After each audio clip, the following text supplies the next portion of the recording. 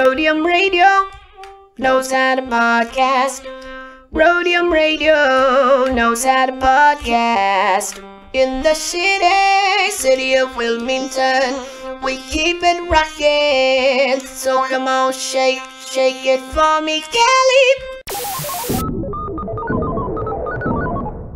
Yeah, Dr. Dre is in full effect, and I gotta tell y'all a little something. Eazy-E is down with us. MC Ring, you know he's down with us. DJ Yella is down with us. Arabian Prince, you know he's down with us. Tony A. the Wizard is down with us. JJ Fag is down with us. Timmy T, you know he's down with us. DJ Pooh Boy is down with us. Toddy B and Spade, they're down with us. My boy Ice Cube, you know he's down with us. I like to mention, so pay attention to where I'm from, Compton, but the tapes are from the Roadium. My name is Dre, listen while I play. And by the way, I'm also down with NWA. Yo, Steve at the Roadium is down with us. Slanging funky tapes, it is a must. We're number one. Tony A. Tony A. When you're ready, go. Welcome everybody to Roadium Radio episode 50, and I am Tony A. the Wizard, your host, and I know everybody's got their checks, okay? So don't lie, okay? I want you guys to go to DOCUMIXERY.com and get the DOCUMIXERY 20% off with the promo code TRMD20. And for those of you who didn't get your check, I know probably either the government took it back or child support. Okay, don't lie. I know who I'm talking to. All right. So, and I got my mascara. It looks like a pair of panties though, but this is a Roadium Radio given to me by my boy DG Media Clips. He provided us with masks. Let me give a quick shout out to Mini Micheladas, my boy Blasto. He never gave me his full name, but I'll just call him Blasto. And this is his gear that you'll be seeing soon. But Mini Micheladas, get at him at Blasto Wear on Instagram and Blasto Streetwear on Facebook and Snapchat, Blasto 818. But before I introduce my next guest, this is episode 50. When we started this podcast, we only thought about doing it for a couple of months, but it's taken off. We're doing real good. And I'm proud of that. I'm thankful for my team helping me accomplish at least 50 episodes.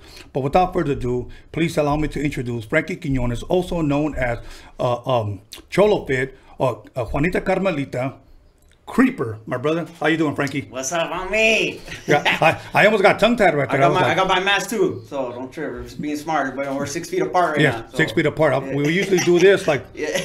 You know. Plus a Modelo kills the germs is what everybody Hey, says. you know what was dope? That commercial that you guys did for LA Originals with Esteban and Baldacci. That shit was hard, man. Oh, right on. I enjoyed that, you know. We had to come up, we had to be clever about it, you know, because obviously everything that went down, but also, you know, because I was planning I had my ticket to go out to South by Southwest and everything, and it was a big thing, you know. Right. And then obviously that got all canceled. And then so, you know, hit up the homie Esteban, and then I said, man, we could do something. And so we just played off of, you know, the state of the world, and you know, we were still playing it safe. We're just right. All the parking lots are empty right now, so we're like, fuck it, homie, let's just go to a parking lot and, you know, right. do it like that. And Pinche coronavirus fucked everything up, huh? yeah, homie. I mean, shit. I was right in the middle of a tour, you know. Right. And we were in Buffalo, New York, right when the shit started hitting the news, and so we had to go fly to JFK. It was like, homie, it was like the worst place to be. No you shit. know, like, you know, I'm just saying, from what the news, you know, the media, they make you feel like, oh shit, this food just coughed right there, watch out. You know, right. You know, I was really like, you know, like dodging bullets or whatever, but I made it back, did my 14 days of quarantine just by myself, and then so. That's dope, man. Yeah, and now I only kick it with a few people, and then. Yeah, that'll work. You know, I had a boy that I was working in the studio with, and he was like, I'm going to go see my girl in Peru. And I was like, don't go, bro. You're going to get stuck over there. Nah, we're good. He's still over there. Oh, yeah. He's tripping. Yeah. He's been over there. I was worried I was going to get stuck in New York and shit. But yeah, we made it back. Now, you know what? I wanted to ask you, just to break the ice a little bit before we get into a little bit of your background. What is some of your all-time, if you can give me at least 5, favorite comedy movies ever? Oh, shit, homie. Whew. I got a long list. It's all right, take your time. But you know, like Up in Smoke is one of my classics. The Cheech and Chong movie I like. They just put that on Netflix, so I'm like, yeah. But I like I'm Gonna Get You Sucker. I don't know if you remember that Oh, one. hell yeah. I'm showing my age, you know. I'll be 40 this year, FYI. So I know some folks are like, what's I'm Gonna Get You Sucker? I'm Gonna Get You Sucker is a funny ass Wayne's movie. Let me see. Fuck. Happy Gilmore. I like that one a lot. Yeah, that's a dope one. Fuck, man. Caddyshack. Oh yeah, fuck. Caddyshack 2. I loved it even better than the first one. Yeah. And then I don't. They're not even comedies, homie. But the amount of laughs I've had from watching La Bamba and like Stand and Deliver. Yeah. Like me and my homies grew up, we quote all those funny ass scenes, like actually and Bob and fucking La Bamba. Like to me, that was like one of my favorite. You know, obviously it's like not a comedy, it's real shit. But that fool had me dying. But Did you ever watch like Naked Gun? Yeah, I loved all that shit. Yeah, see, I'm not. It's hard for me to just name off the top. Right. But Hot Shots, Naked Gun, that slapstick shit, I love that shit too. That shit you is know, hard. like I like that shit. Well, now, one of your all-time, if you could think about it, I could only think about 3 right now. All-time favorite Christmas comedies. Christmas comedies, fuck. I would say Ernest Saves Christmas. Damn, man, Christmas comedies, fuck. It's like a quiz show. Like I can't come up with the answers right now. Fuck, homie, I don't know. I'll give you a hint. He got 2. Do you remember that one? No. Arnold, Jingle All the Way. Oh, Jingle All the Way. Yeah, I just watched that too, man. I like that movie.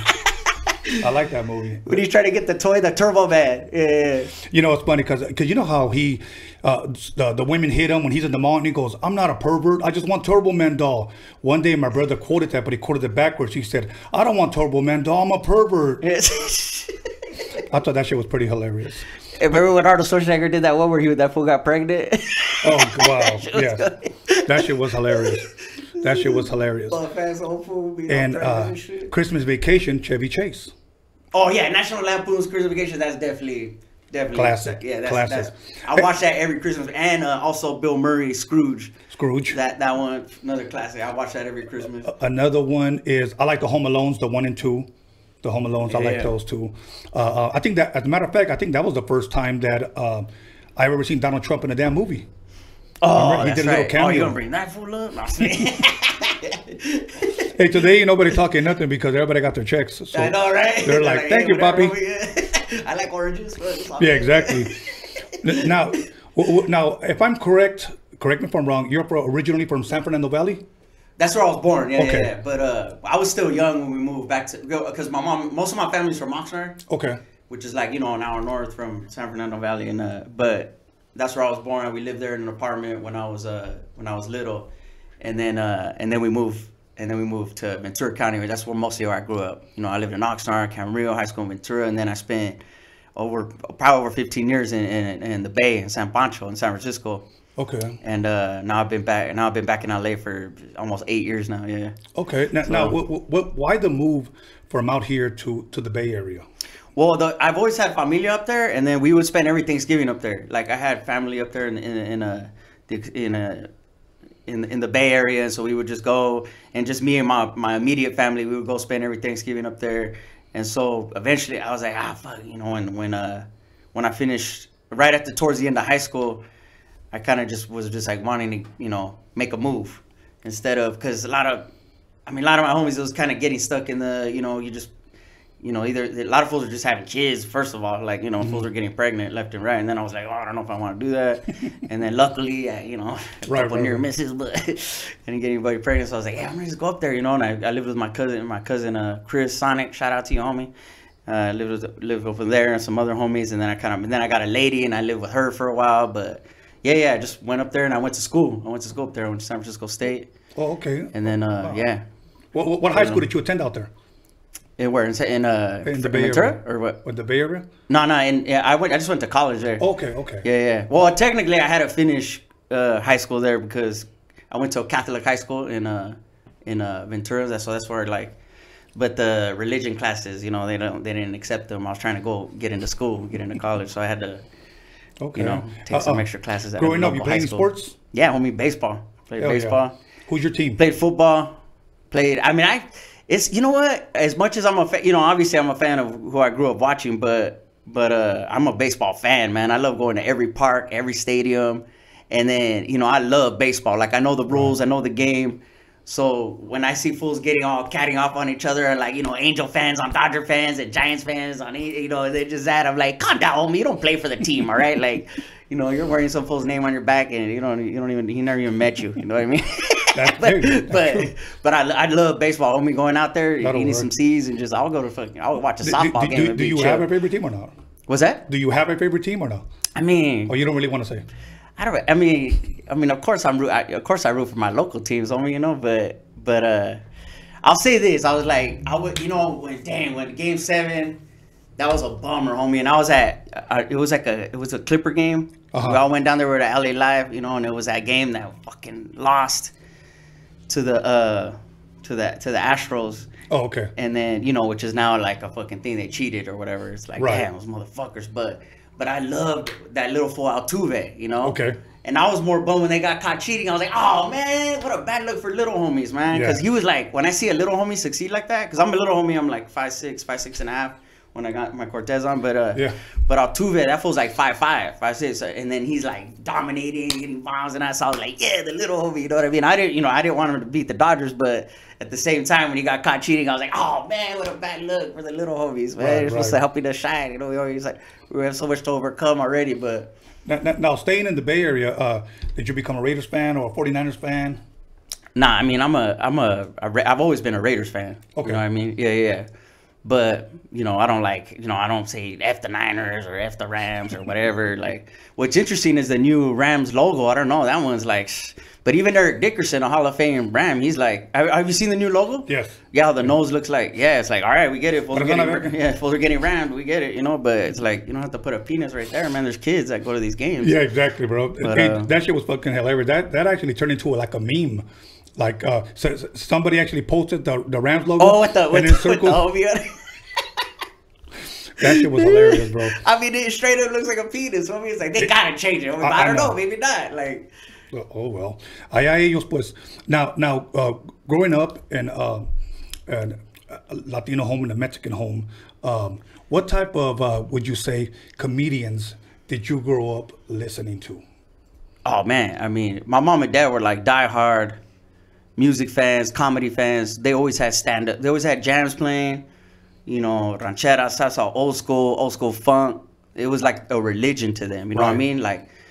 Like music and comedy was like their way of getting through life. You know, and just trying to stay positive and And so, you know, we always watch Living Color every Sunday, like religiously. We watch Culture Clash. You know, they would let me watch stand-up. They would let me watch Richard Pryor, Eddie Murphy, George Carlin. You know, Paul Rodriguez was obviously Paul Rodriguez was the first one I saw look like me. That was like, damn, this fool's doing an HBO special, you know, and he was killing it. Yes. You know, and just like, damn, well, that's what's up, you know, like, and so that was like a big inspiration. We would always watch Saturday Night Live, you know, all that shit. Anything comedy, they always had on. My mom and dad always had it on in the house. That's dope. And then the jams, homie, you know, so there was always that type of energy, you know, like, hey, let's laugh, let's dance, let's live, homie, you know what I mean? Like, we're gonna get through this, you know, because even when they were struggling, like their answer to that was just like, fuck it, we're gonna get through it, like, fucking put some jams on. Right, exactly. You know, that'll work. Now, hey, you a lot of brothers and sisters, or just one sister? Oh, okay. Yeah, my dad pulled out good. Yeah, and you're the younger, the older brother. I'm the older brother. Yeah. That'll work. So, like, at what point in time would you say, or you decided to get into comedy? Like, I want to kind of dabble in this. Around how old were you when you would say you wanted to start? Oh man, I didn't start till I think I was 25. Okay. 24, 25, but I always knew I wanted to do it. You know what I mean? Like, I was always class clown, that fool, you know, and I would even do little shows for my familia. Like, I would just I would do characters, and I found a sprinkler head in my dad's work truck, you know, it's like, it almost looks like a microphone. And, you know, and at the time, they couldn't afford to buy me, like, you know, equipment or nothing, so I found this sprinkler head, and I would go and be like, all right, I'm gonna put on a show, and they would turn on the TV, like, all right, there he goes, all right, what do you got right now, you know, and I would do some stupid shit or whatever. So I was always doing that. And then we used to go to church too, and I would perform at church. So I was always used to being on stage and being a performer, and and then eventually one day I said, "Fuck it, I'm gonna go hit one of these open mics," you know. And then I just started hitting the open mics, and then how was it that first time going up there, man? I mean, were you nervous, or do you think you already got rid of the jitters performing in front of your family, or was that pretty much the first time in front of an audience? And what was the reaction? Oh, homie, I was nervous as fuck. I had to get drunk, homie. I was like, And it was like at this laundromat / cafe. There was like fucking 9 people sitting out there waiting for me, and I'm sitting in the back like, fuck, so shit, I'm about to go up. I'm next on the list, you know. And all I did was go up there and I told like a diarrhea jokes for like 5 minutes, you know, because that's all you get. Like an open mics is 5 minutes. I was like, yeah, you know, diarrhea, we all got to deal with it and this and that, you know. But I got some laughs though, you know. I didn't fucking like eat shit or nothing. So I was like, all right, we got something, you know. Wow. And this past September, that was 15 years. It was 15 years since that happened. You know what I mean? 15 so, like, years. It's crazy. Now, did you happen to have any footage of that? Like, did anybody record you? Like, I got some old footage, yeah, locked away somewhere. I probably would never want nobody to see that. How soon after that did you continue? Like, you know, let me try it again. Let me sign up again. Like, how does a comedian find work, or how would you say? Does he hit up an agent? Does he hit up a manager? Does he hit up another comedian? Yeah. Does he go to a comedy store? Like how does one do that? So my best advice to when younger comics come up to me and ask me for advice like that, like they ask all the things they should be asking right away. Immediately they're like, hey man, how do I get an agent, or how do I get a writer? And it's like I was asking those questions, and you should be, and everybody has their own lane, you know. Somebody can get a shtick or a gimmick and get in that way or whatever. But my thing was just like, fuck it, I'm not, you know, because in Hollywood, you know, it gets a little crazy, especially being Latino. You know, we got to work twice as hard than some people. You know what I mean? That's just the way it is. Or it's just all about. And so some people would get on me like, you need to show face in this fucking town. You need to be waiting outside offices. Let them know. And I'm like, hey, fuck, you know, I just want to make shit, homie. So I think the best advice like for our young comics would be like, if you're trying to do stand up, get a good like 3 to 5 minutes, perform in front of your fucking pillows, whatever, get comfortable with it, perform in front of the mirror, and then go out and start hitting those open mics. Right. You know, but it ain't gonna be. It happens for some people. They get discovered, but it's a marathon, homie. It doesn't happen overnight. You know, like when Cholofit went viral for me, people thought I just came out of nowhere, but I've been doing this shit. You know what I mean? Like Creeper didn't just come out of nowhere. Like the first Creeper video I did was damn near 10 years ago. You know what I mean? But it's just like, but that was the thing that popped for me, that was able to bring people out and be like, oh shit, this fool's actually a comedian, you know. He's not just a fucking whatever. They called it YouTuber, you know. I don't even know. Like, it was just like, which is like a thing where, you know. Now when you started performing again, family, friends go and support you, or you just did it all on your own? Yeah, no. I would get, man, love, familia. That's always been my inspiration. You know what I mean? To do what I do, because like, you know, like I'm not like I saw my mom and dad struggle growing up. You know, I'm not gonna sit here and say I grew up in the projects and I got fucking but you know, hood shit is hood shit. No matter where you're from, there's gonna be some similarities. You know what I mean? And so it's like, I went through my wannabe stages. I got my ass beat. I got fucked with. My pops is a old school homie. You know, like he always had a lowrider. He always had Chuck Taylors, Dickies. You know, he's always just defending his shit. But he was a hardworking man, and he was a father to me. You know what I mean? And he still is. You know what I mean? But he represented to the fullest. You know what I mean? He's like, I'm fucking Chicano, homie. And that's all he knew. Right. You know what I mean? It was like, you know, he wasn't like Dickies and Chuck Taylors. Those were just close to him. Like, this is just who I am. Right. And that shit, and you know, but he would always like tell me like, hey, you know, you work hard, you respect people, like, you know, fucking, you know, be about your shit, da-da-da. You know, he was always there to guide me and shit. So, and my mom, she's crazy, man, but they're still married. They celebrated 40 years of marriage. That's awesome, man. But she's but you know, they're just damn, she's funny, homie. My dad, he would try to tell little dad jokes here and there, but he's more just like a chill, like, you know, homie like that, you know. My mom would be fucking, she clowns, homie, like she's the funny one, but you know, we were always joking around in the house and all that. So, and they were always trying to help people too, like, even though they didn't have much, like growing up when we moved to a 3-bedroom house, one story in the cul-de-sac, which to us, like the rest of our family, that was like, oh shit, they got a 3-bedroom house. Watch out, you know, da-da-da. Even though, you know, fuck, they were always in over their heads. Like the power would be getting turned off. The bank would come take pictures of the house because they're getting ready to take that shit. They're trying to do too much. And my mom would go out there in her chanclas and her pajamas like, fuck you. You're not fucking taking my fucking house. And I'd be like, Mom, chill. They're just doing their job, you know. They're just taking pictures. And it's like, fuck that. You know, but just to see that fire in them, to see them overcome that. And to see how much of a role like music and comedy played in getting through that, it really is a powerful thing, man. You know what I mean? Right. So it's like the whole, like, what I do on stage, I feel is an extension of that. It's an extension of my familia and the struggles that they went through, and how they got through that was through laughter and positivity, you know what I mean? So that's why that's my lane, you know what I mean? And that's why, you know, Creeper's all about Creeper. He comes from a real place, homie, but he's also like, fuck that, I'm about positive vibes. I don't got no time for hate, homie, you know what I mean? That shit just deflects off like, all right, let's go represent, you know what I mean? Awesome. You know, and the reason why I ask these questions about your background, your upbringing, is because a lot of times I want people to see, and for myself, to see what possibly shaped and molded you to who you are now, as far as who you are up on stage and who you are as a person. You know, because I grew up with 5 brothers and 4 sisters, and I usually share this. My brothers all played like funk and rock, classic rock. Well, back then it wasn't classic; it was just rock. It became classic rock now. My sisters will play new wave, disco, and my dad will play Los Panchos, and my mom like cumbias. I became a DJ and I learned how to play everything.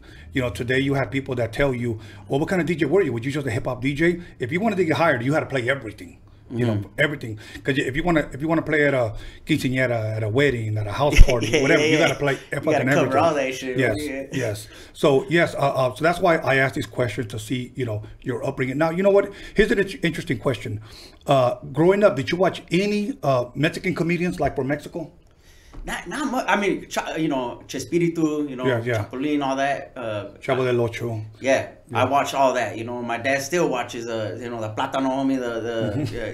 My dad loves that fool. Yeah. You know what I mean? So yeah, I did watch it in Spanish. And my Spanish ain't great, you know what I mean? But I've been trying to polish it up just so I could maybe do some stand up in Spanish. But that'll work. But it was definitely always on in the house, and then after school, I always went to my grandma and grandpa's house. You know, my grandpa's from Zacatecas. Okay. And so it was all Spanish in the house. And then, you know, it was always anything on the Spanish channel that was comedy was there, which was, you know, basically, you know, Chespiritu and all that was dominating the airwaves at that time, I feel, when I was little.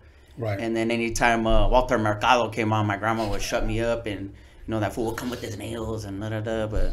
Dude, that shit was fucking hilarious. I saw a meme, no disrespect, when Joan Rivers passed away, may she rest in peace.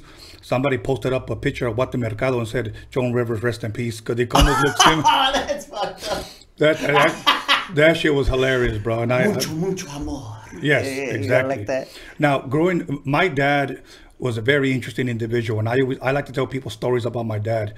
He's no longer with us, but him and my mother have gone on. And thank you. My father is the one that introduced me to comedy. Like, he's the one that introduced me to comedy too, from Cantinflas to Capolina to Resortes, Clavillazo, you know, a bunch of like Spanish and then English ones like Bob Hope, Laurel and Hardy, Abbott and Costello, you know, and so on.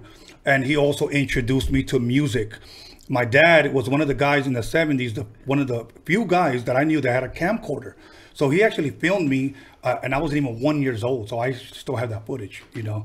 But my dad, so I got a lot from him, and then my mom, pretty much my toughness came from my mother.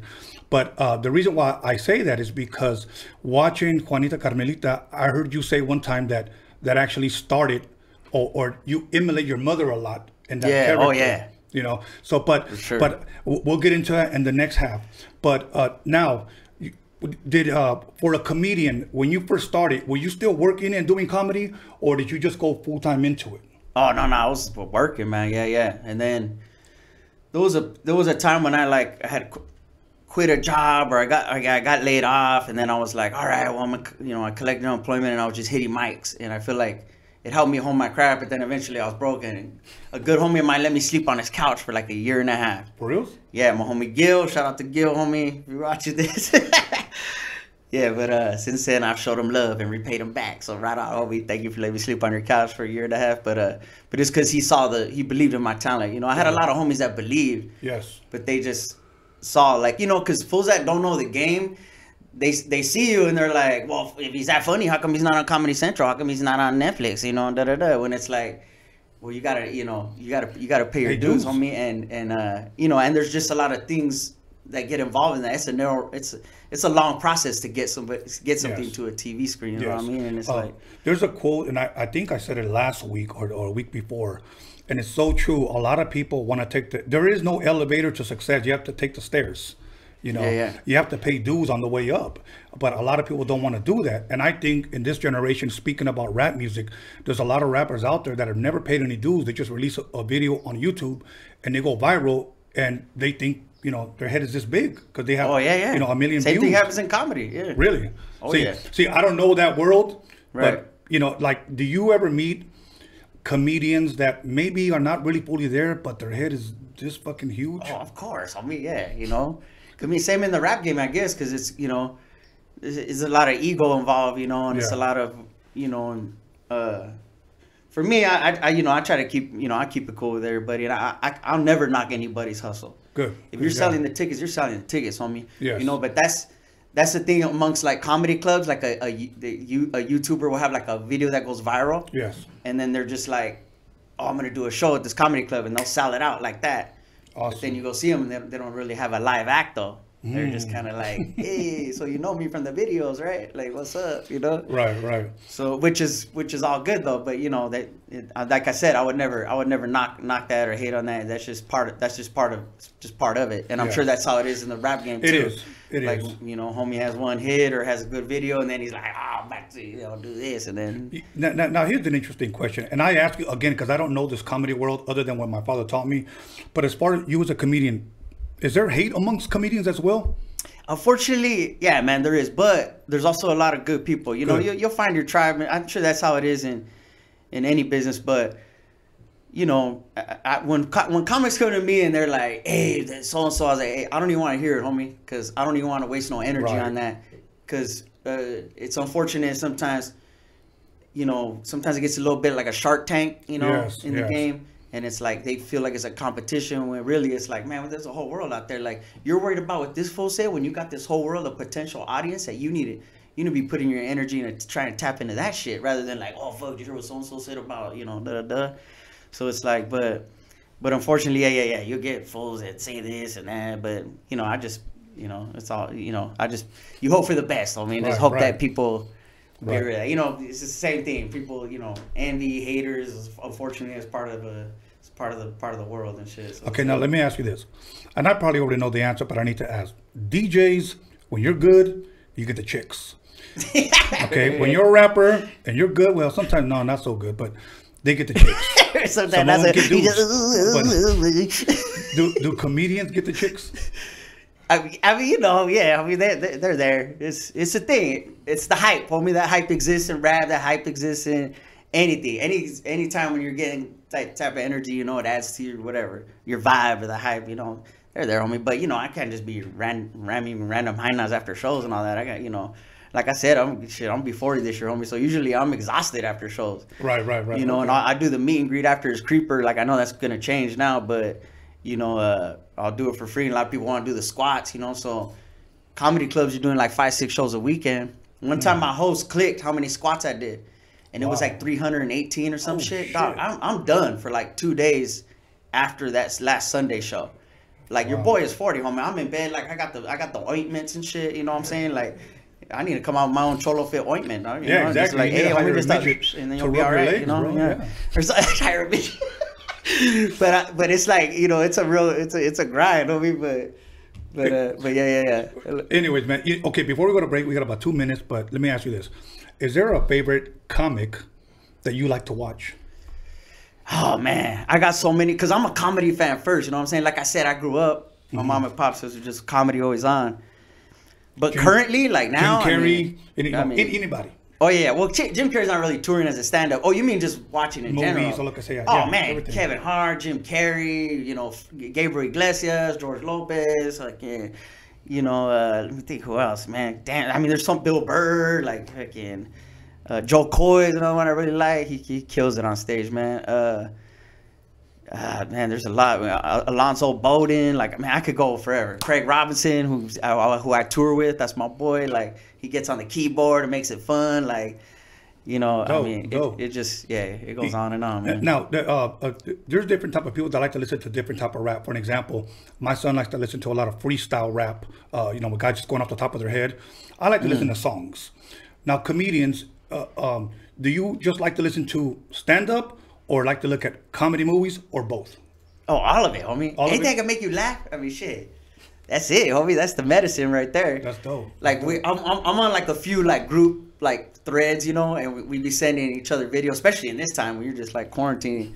But anything that could make you laugh, that's an escape in that moment. Man, I could be in the darkest place, like, fuck, my life and everything. Like, I got to do with this and that. And then somebody sending in front of me, like, you know, you get to escape. And then you go back to, like, oh, shit, yeah, my life's a little weird right now. But at least I laughed right there 5 seconds ago. But most people escape when they go to my story because I post up memes every damn day. You know what's funny? I've been deleted from Instagram, like, this is my 5th page now. I've never been able to get over 4,000 followers because my page get deleted because I've been posting up a bunch of funny ass shit on my story, and people report them. What? Yes, they report them. Like, I'm thinking, why are you gonna fucking follow if you're gonna report me? But my pages have been deleted, so whatever. Like, you're not posting like porn shit on there. Hell no. Oh, okay. No, only midget porn sometimes. Yeah. These little homies ramming each other, trip out. Anyway.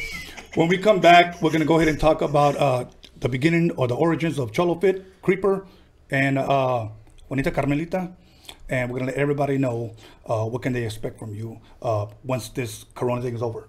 Cool? All right, let's do it. If you want another beer, let me know. Next break, we're going to bring out the tequila también. So, oh, shit. Hell yeah. So once again, everybody, episode 50, call somebody, text somebody, slap the shit out of somebody, and let them know that Frankie Quinones, Creeper, Cholofit, Juanita Carmelita's in the motherfucking house. God, I got stuck saying that. But all right, see you back in 10 minutes.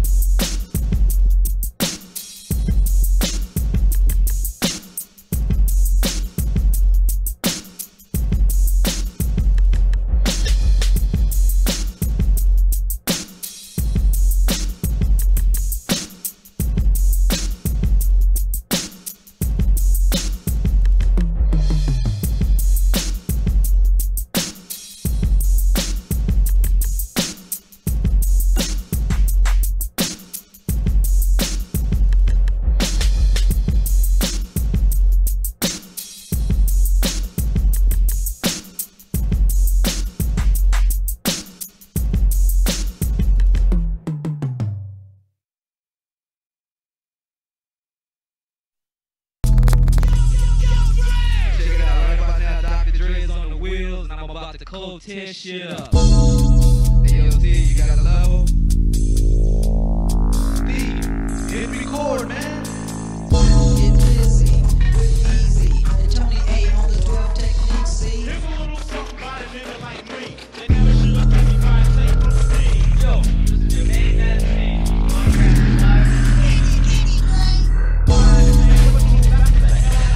You don't like Coach A, well, fuck I'm rocking shit out of the Roadium.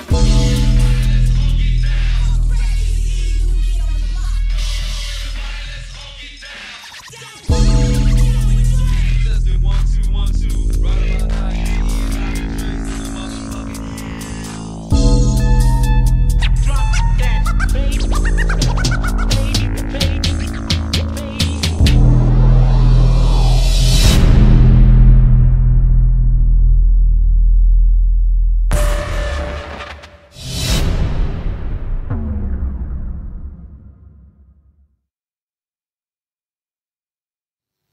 Lonzo, you ready? Yeah, I'm ready. You ready? Yeah, I'm ready. You sure? Motherfucker, I'm ready, goddamn!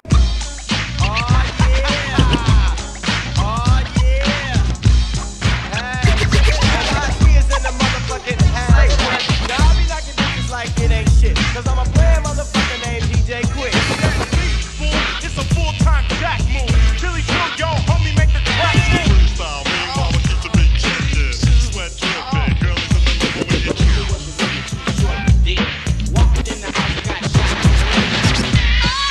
One, two, three.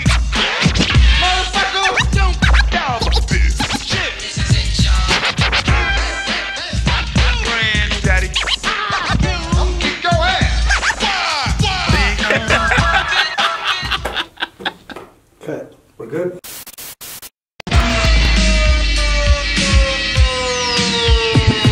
Ice Cube getting dumb at the Roadium with the funky drum, and you know my man Steve can get some.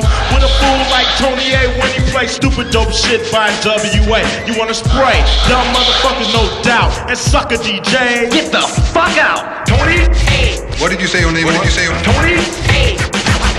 I have won 1 million battles. Lights, cameras, action sound. Give me that mic, I'm about to go down. Thinking of a master plan.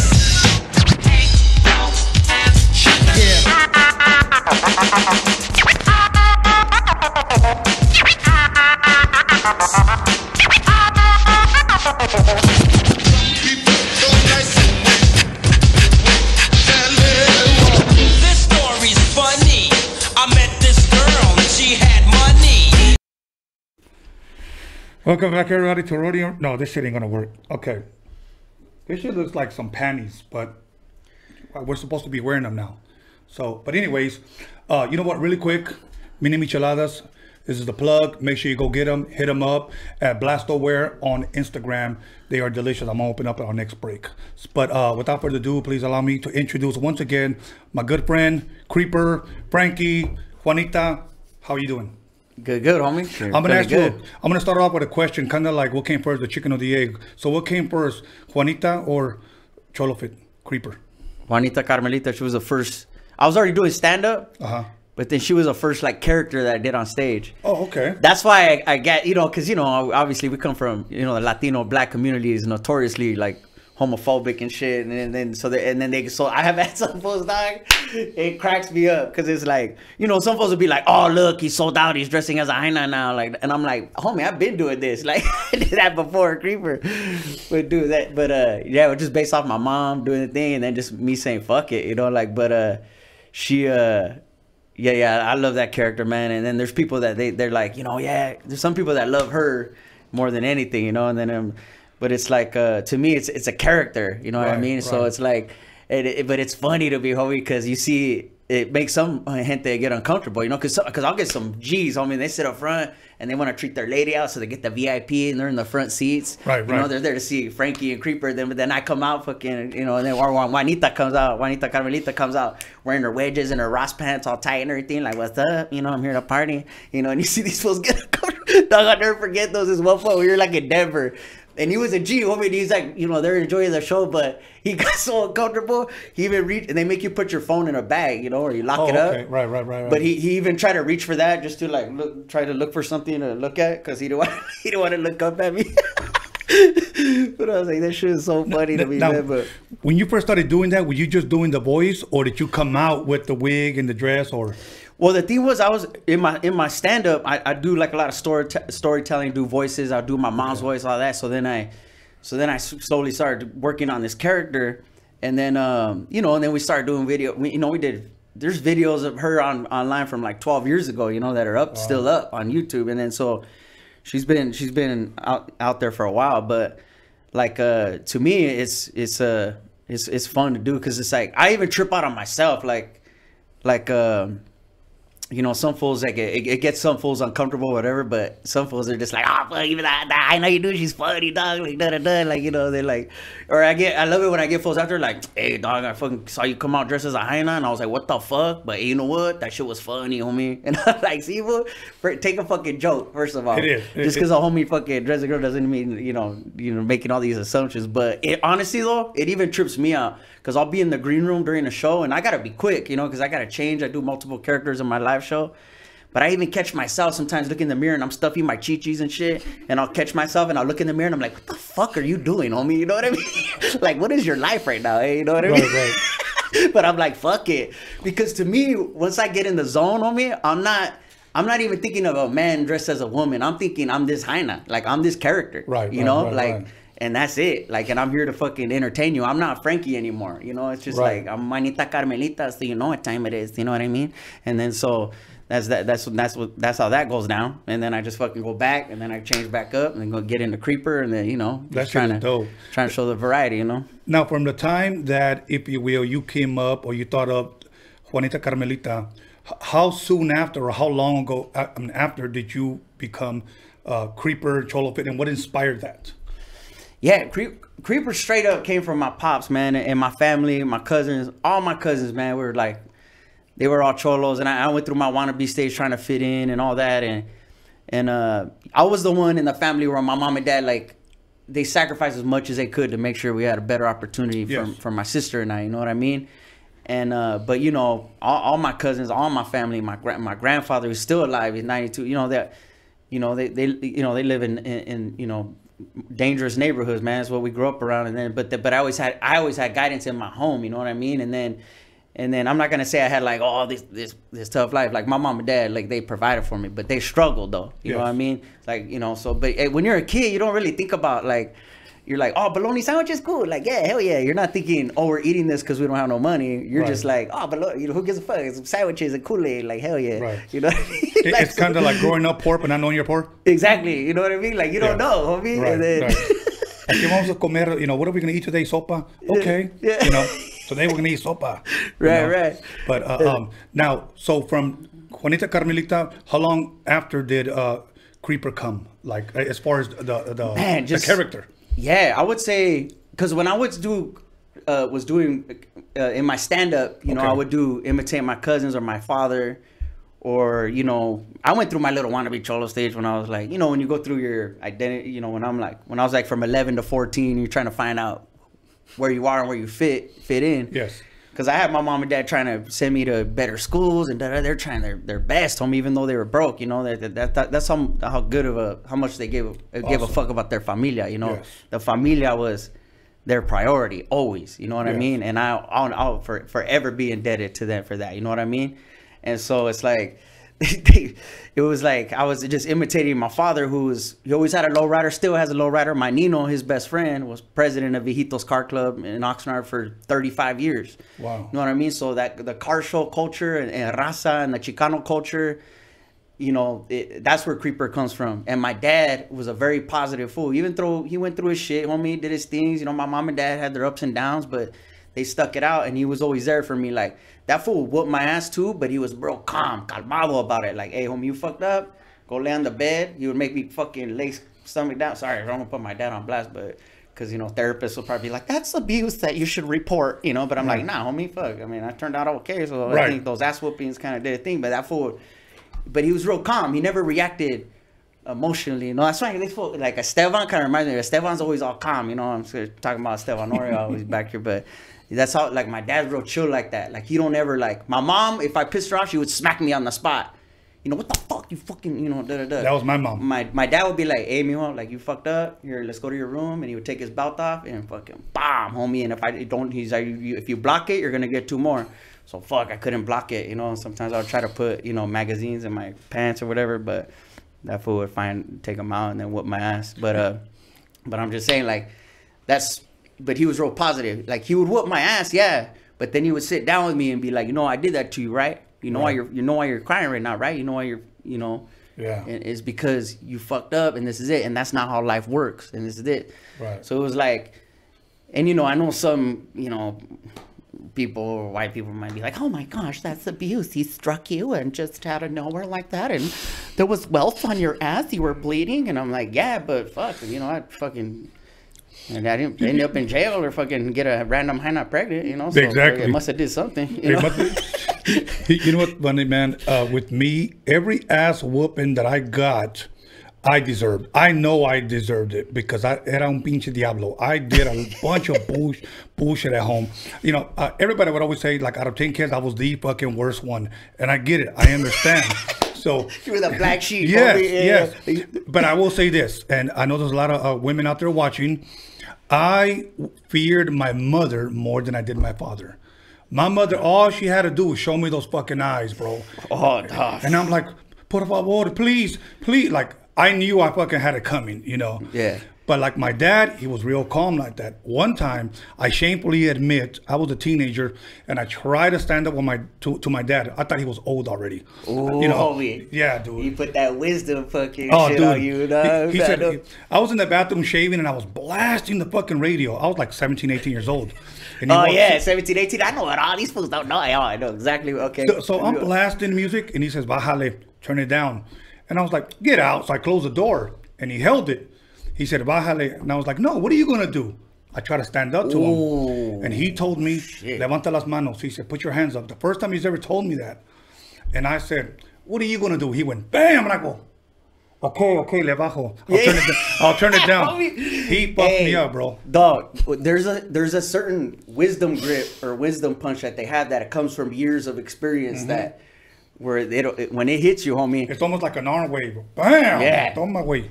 My dad only punched me one time. I mean, he would be very calm and whoop me with a belt.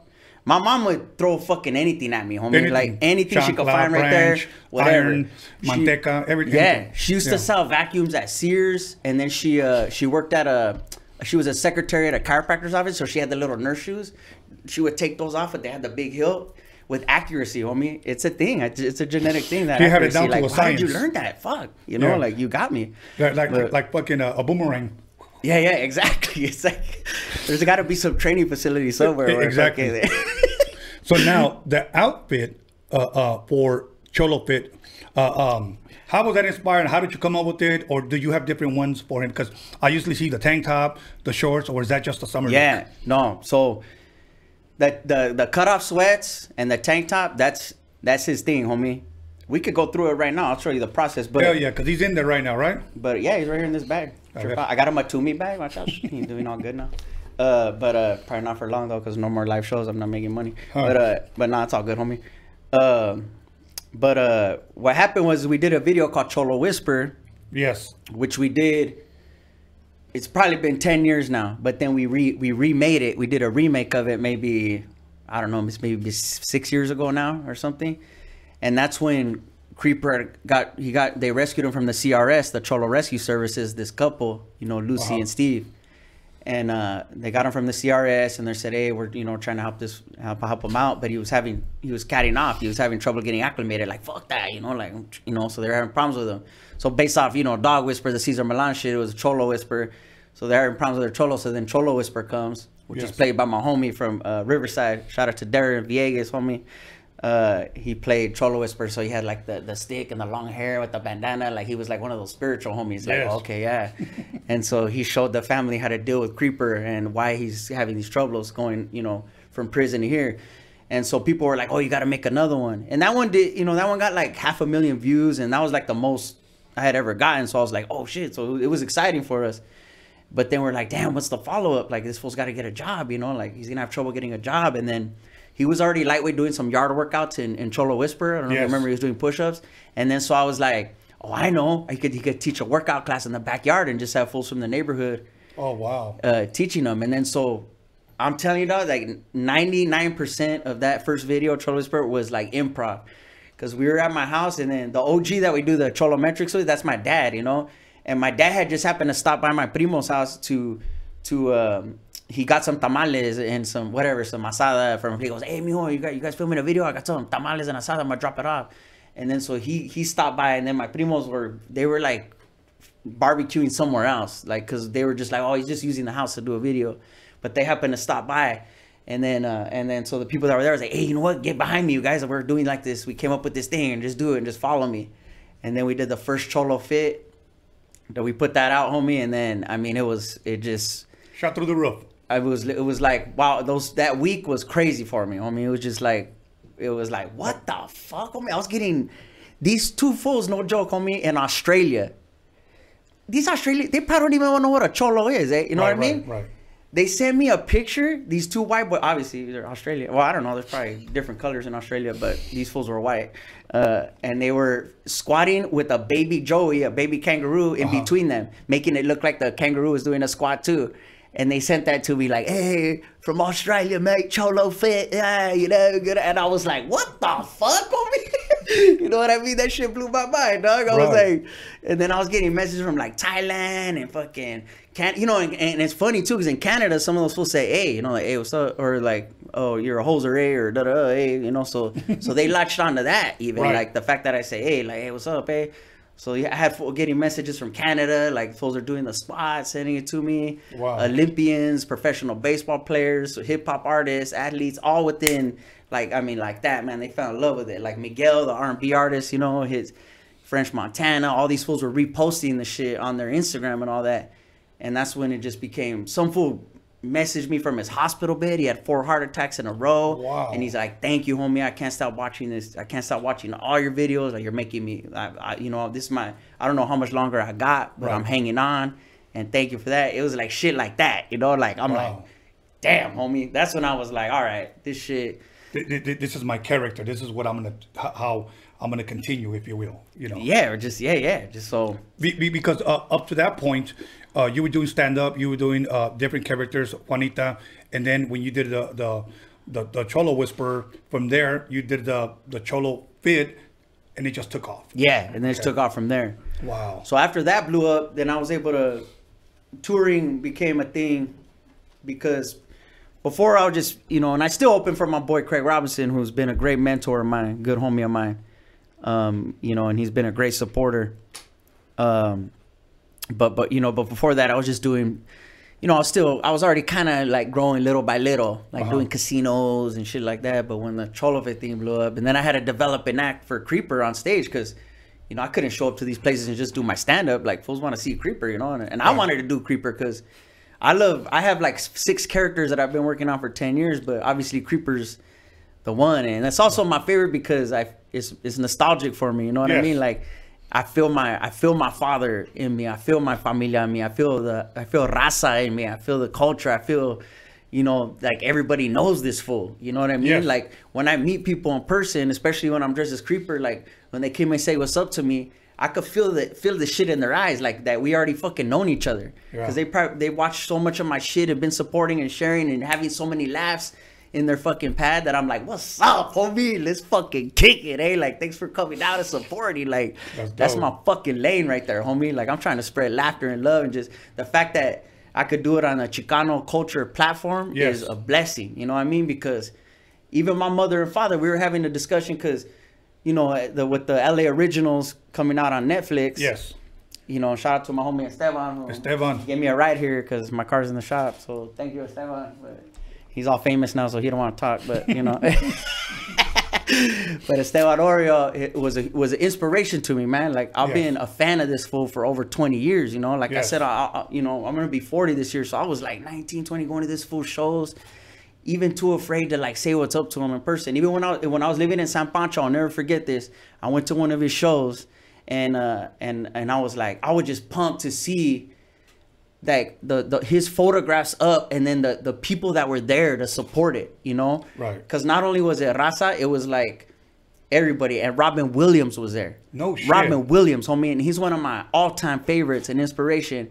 And so that was one of the, I would say, a motivating moment where like I was like, man, there ain't no fucking, I was like, you don't have to have no stick or no angle, just be you, homie.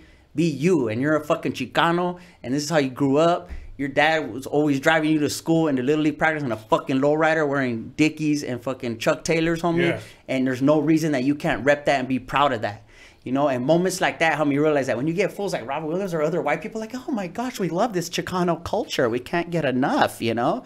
And it's like, you know, and I think it's, and I think, you know, I think that's a good thing. So seeing that is like, even like my mom and dad seeing the success of LA Originals was like, they were like, we were like, this is like, we never thought we would see this in our lifetime, to see Chicano culture represented like that. So all that, you know, guys like George Lopez, Paul Rodriguez, they open lanes in comedy like that. But also like the success of the crossover of like, you know, other Chicano art. Yes. Because a lot of times, people think Chicano, oh, they want to associate it with gang life, or, you know, or cholos, they want to immediately go gang life violence, like negative, and that negative train. But really, there's an art, there's this expression, there's a thing, and comedy's a part of that, you know, photography, painting, you know, tattoos, fucking art, you know, it makes you feel something, homie, when you see it, you know what I mean? Absolutely. And so I try to bring that vibe. Sorry, I'm fucking rambling on now. No, like, go for it. Keep going. Supposed to put in the comments like, all right, well, maybe we get it. Like, shut up right now. Like, you know, I'm going to say something. This being the 50th episode, you know, first of all, I'm thankful that you're here and that I get to celebrate. I almost said 50 years, 50 episodes with you. There's only a few people that I've actually been nervous to interview because I'm not a podcaster. I didn't go to no fucking school. We just turned it on and went. Okay. Yeah. But there's only been a few people that I've been nervous to interview. Today I was very excited for you, but I'll tell you what, one of the guys that I was nervous for was Esteban when he came here, because I know the history that this man carries, you know, and I know I've been knowing cartoons since we've been teenagers, but Esteban, when he came here, there was just so much. That's why I watched that documentary 3 times. You know? Yeah, it's all repeat at the crib. And I think it could have been longer, you know, and I'm sure there probably is more coming, but to be able to see Raza on Netflix, it's awesome, man. Oh, it's awesome. It's number 5 right now. The thing, it's just a thing. Yeah, and for people that haven't seen it, go to Netflix, LA Originals, check it out. And if you also want to see my interview, Tony Vision, Esteban is my guest, and I had the opportunity to interview him as well. But so you were going to show us a little bit of something. Oh yeah. But just to talk on that, like you were nervous to North Sevan. Yes. There's shows I've been to. I mean, this was years ago now. Now I'll say what's up to him, like, or whatever. He gave me a ride over here. But those times when I got too nervous to say what's up, I'm like, fuck, there he is. Like, I all bought his book and his merchandise, like, you know. But then no food, like, I don't know. He looks like, you know, like. And now he's the homie, like, dog. It's like, it's a blessing, you know what I mean? Yes, because I'm proud of this fool, man, and he's leading the way. That'll work, man. But yeah, but on that shit, like being nervous and things, like I've literally been at his shows and chickened out on just going to be like, hey, look, I bought your book. Can I get a picture? Or like, a fucking fool. Now let me ask you this: have you ever performed? And I'm sure it probably is, and you just thought to yourself, "Fuck, I fucked up." Like, hell yeah, homie. Okay. Oh. We've all had our worst sets, every stand-up comic, you know what I'm saying? Okay. And a lot of people don't know, I come from the stand-up game. That's where I started, you know what I mean? And at the time I started, I was kind of wilding out, you know. We were like, you know, kind of, I was running with the crowd, and they're still my homies. Hey, Philly Gat, everybody, damn, we were slanging, you know, pills when ecstasy popped off, and, you know, the late 90s and all that shit, and we were out there partying, homie, you know, but I was still going to school and stuff because I still had that guidance, but I was still kind of like, hey, look, let's fuck around a little bit, you know? You know what I'm saying? So you had to throw in that little hand. Yeah. So we were partying, but luckily we survived that shit. Hell you know, yeah. and, hell yeah. And we did our thing. But I want to give a shout out to my homegirl, Amanda Lopez, Trevor Trainer. You go to Amanda Lopez photo, man. She's a good homie of mine, one of my sisters. Pure love. She's another photographer, successful one, but she mentored Esteban for a long time. And she was the one that was like, man, you and Esteban will get along. I'm like, oh really? Like, fuck, that's like, you know him? She's like, yeah. I'm like, I'm gonna be his apprentice or whatever. And I was like, fucking tripping out. But she was like, you know what? He's funny. I was like, he's funny? Really? Because every time you see him, you just, oh, you know, yeah, my photos, you know, yeah, that's what I do and everything. Yeah. Oh my gosh, thank you, you know. And so, you know, I thought, dang, he's funny like that. Sure enough, we ended up connecting. You know, I had to build myself up to get in the same room with him, but eventually I got in there and then we fucking vibed out, homie. And I'm like, fuck, now I just, hell yeah, because I'm all like how I am, like, hey, what's up? And he's all calm, so it's a good balance, you know what I mean? So right. Hopefully something comes from it, or maybe, yeah, we might be enemies in a couple months. I don't know, homie. He's gonna have me like that in a headlock, like, hey, cabrón, fuck, don't talk me like that. But anyways, I'll show you the, or sorry, homie, we gotta do the. No, good. See, give me the tequila, homie. No, like, it's okay. I'm gonna take some shots. Sorry, I haven't been out of the house in like 12 days, homie. So you know. It's okay, everybody. If you start stuttering like me, we've had a little bit of Don Julio, and I got some Patron in the fridge. Oh shit! So we're good. But it is hot in here. I'm not trying to just flex and show the. Hell yeah. I see the tripas. I'm gonna show you you see the trasera tripas, homie. También, watch out.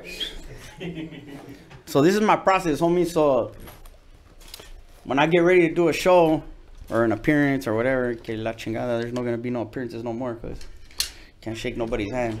You're gonna have to give long distance hugs. I don't have I didn't bring the sweats and all that, but there's fools at comedy clubs, they trip out because the green room servers, they come in and check on you, hey, anything to drink or whatever, and they'll see me. One of my requests is I always need an ironing board in my thing. And when they come in and see me ironing my cutoff sweats, they fucking trip out. They're like, this motherfucker's ironing his sweats and shit. I'm like, yeah, hey, homie, you gotta get I iron my drawers, so. Yes, you see, there you go. You know what's up. Yeah, I love ironing, you know, and I think a lot of us love ironing. I take pride in ironing my shirts, my pants. I love ironing, man. You know? Yeah. Hell yeah. No, it is. It's a thing. Yeah. I've had homies be like, hey, can you iron that for me? I don't know how to iron. I'm like, what, fool? You don't know how to iron? It's almost like it's a fucking skill, homie. It is, homie. You know? Dude, when I went to the swap meet and got my first pair of Dickies and my thing, my mom was like, oh, hell no. Like, you ain't gonna be no cholo and this and that, you know, but I was trying to fit in with my cousins. And, but my dad was like, nah, let him. Yeah. And he took me to the room and he's like, all right, Mimo, if you're gonna do this, you're gonna do it right. And you're gonna rep this shit. This fool would wake me up at 5 in the morning, homie, no joke. And he would make me crease my shit, you know, starch it. Like crease the Dickies down the middle, tuck in my shirt, crease the white tee up like that. Otherwise, he wouldn't let me leave the house. He's like, if you're gonna do it, you're gonna do it right. That's right. Dog, I lasted like 3 weeks, homie. I was like, you can't, I need my sleep, eh? Like, I switched back to, you know, cargo shorts and whatever. Right. That'll work, man. But that fool, yeah. I got a lot of homies that took a lot of pictures with you, man. They're like, hey, man, tell him I said what's up. Like, he's gonna know you, bro. Calm down. Yeah. I know. Yeah. No. Yeah, I'll probably remember that fool. But yeah, I always do the hair, even though I shave my head now. Because the barbers are all closed. But I used to always have a shaved head, so I said, fuck it. I'm losing my hair anyway, so I might as well just keep it like that. So I go like that, homie. And then I got my bandana. I still use I got backup sweats, but I use the same cutoff sweats, homie, since the shit popped off. And it's got holes in it, all kind of shit. But hell yeah. I'm like superstitious like that, man. These are my lucky cutoff sweats, homie. That'll work. And I go the bandana like this. Yeah. And that helps with the sweat and everything too, and also just to represent, you know. And then so I slowly start becoming this fool, you know. And this is when I feel my familia, my father, you know. Shout out to my primos, Ruben, Johnny, Manuel. You know what's up, homies? That'll work. Those are my real G cousins that were like, you know, even Junior, the Barreto family, Rudy. Thank you guys, eh? Those fools would whoop my ass when I went through my wannabe, and I actually got my ass whooped. I have oh shit, I forgot to show you, but I got my ass kicked one time when I was like, no, I'm down. Oh, you're down? Like when I tried to rep some shit and I fucking got 12, I got 12 staples in my forehead and I say, hey, you know what? I think I'm gonna do comedy instead. But, yeah, instead, huh? Now, how many mustaches do you have? Do you have multiple or just one? Yeah. No. I got a plethora. Mustaches, yeah. Now, I'm sure you get this a lot. A lot of people actually thought that at one point that was your real mustache, right? Yeah, homie, and it was funny too, cause once the shit went viral, and on online people would be like, "That mustache is fake." Like, yeah, no shit, homie. Like, fuck you, fool. But yeah, I got some. I used to have to buy more at a time when I first started. Actually for a couple of years, the first 2 years, I was using glue. Oh, okay. Like, you know, like Elmer's glue or something. What? Not crazy glue. Just like what do you call it? Fucking spirit gum. You know, it's like for eyelashes or something. All that shit. Like it's just like makeup glue. Oh, okay. But the thing was, homie, is it was fucking. You know, when you do comedy clubs, you do multiple. You look like the local taquero now, bro. All right. Hey, how many tacos? That shit is hard. Hey, the fucking pandemic discount, ain't no trip. Exactly. 5 tacos right now for $1. Did you bring the quarantine coupon? Yeah. ¿Tenías el cuarentena coupon or descuenta? Fuck. Sorry, I'm trying to put this out right, but they can't really tell on camera. It's all good. Oh, okay, then whatever. But yeah, homie. So I used to use the glue, but when you do 5-6 shows at a comic club on a weekend, you know, and then I would do Pachanga, and I do Juanita Carmenita, and she has lips. I gotta rub that off, and then I put the glue on for the mustache, and I gotta take that off. So I would start to get like my skin was breaking out, so it looked like I had like herpes and shit.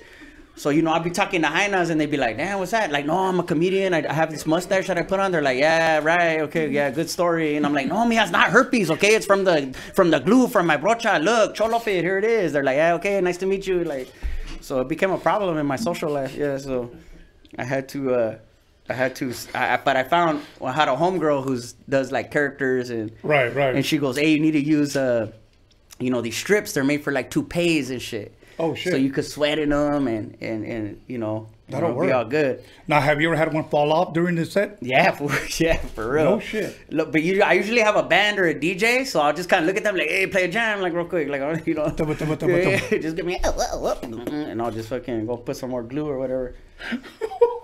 But yeah, there you go, right there, homie. All right, shit. Now we're representing. Oh wait, one last thing, eh? One last thing. Oh shit, where's it at, fool? A ver. Oh, aquí está. There it is. Hell yeah. Now, did you use the same one or you have multiples?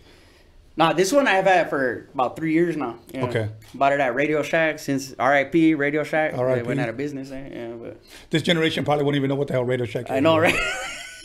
He means Best Buy, right? Yeah. Nah, full Radio Shack for me. But yeah, so that's it, homie. And then I get out like that. I get all pumped up. I do my little push-ups and then get out there, do my thing. Dope. But do you have any Cholofit protein? Yeah, well, I got the up and away protein powder. I got a video about it. So it's a little it says it has 2 arrows say up, and there's a little picture of away, you know, and he's just like a little paisano looking for with a hat, but he has a cape on, so he's ready to take off, you know. So up and away protein powder. Yeah. What about the energy tamales? Did you bring any? I couldn't, homie. It's hard right now with the pandemic for the FDA, the Food and Drug Administration. They're like, hey, you know, we gotta shut the energy tamales, like slow it down, because we need fools to just kick it at the pad. If you give them energy tamales, they're gonna be like, hey, well, let's go somewhere. And it's like, nah, fool. Like, you know, you just gotta kick it right there. So I'm trying to come out with a, you know, some kind of, you know, calmado caldo or something to make you chill out so you can quarantine and stay safe. That'll work. Listen, we're going to go ahead and take a 10-minute break. You're going to show me a couple of workouts, push-ups, sit-ups, pull-ups, whatever. Show me something. We're going to take 10 minutes. We'll be back. And when we come back, we're going to talk about what can we expect from him now, especially now since everything's on pause because of this corona crap. But once again, call somebody, text somebody, slap the shit out of somebody, let them know that Creeper Cholofit is in the motherfucking building. And once again, Mini Micheladas, get at him at Blastaware on Instagram. And we'll be back. I'm going to take a couple of shots. I'm going to take a Michelada sip.